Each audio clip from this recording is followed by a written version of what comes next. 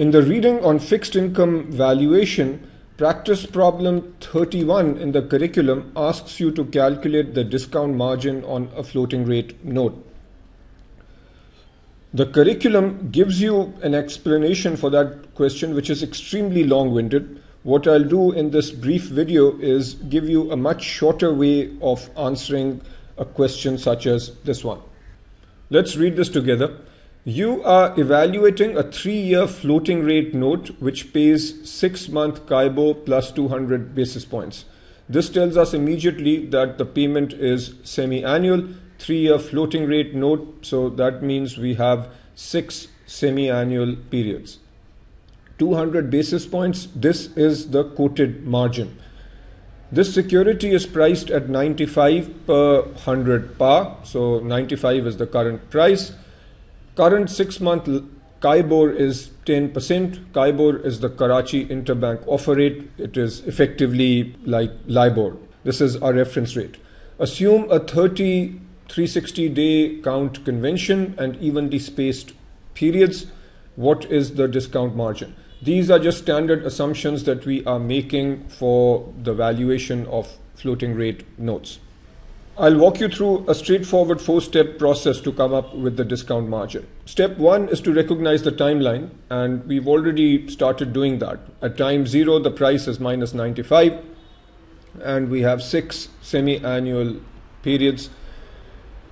Step 2 is figuring out the coupon payment. Assuming that CIBOR remains at 10%, and that also is a simplifying assumption that we make in this reading. So CIBOR is 10%, the quoted margin is 200 basis points, which is 2%. So the overall annual rate is 12%, but this is a semi-annual security. So per period, the payment is 6% of 100.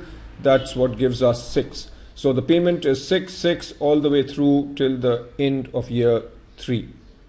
And then the par value of 100 is returned. Step 3 is computing the discount rate such that the present value of all these cash flows equals 95. And here, rather than use the long-winded method given in the curriculum, you should use the calculator. Note that N is 6 because we have 6 periods. PV is minus 95. That's the price of the bond at time 0.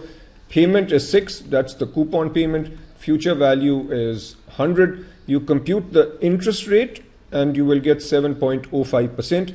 This is the rate for one 6-month period.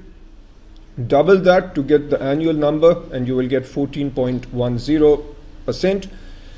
Step 4 then is to come up with the discount margin. The discount margin is simply the difference between this rate, 14.10, and CIBOR. So the discount margin is 4.1% in basis points. That is 410 basis points. Hopefully that made sense. Now use the same method to solve practice problem number 31.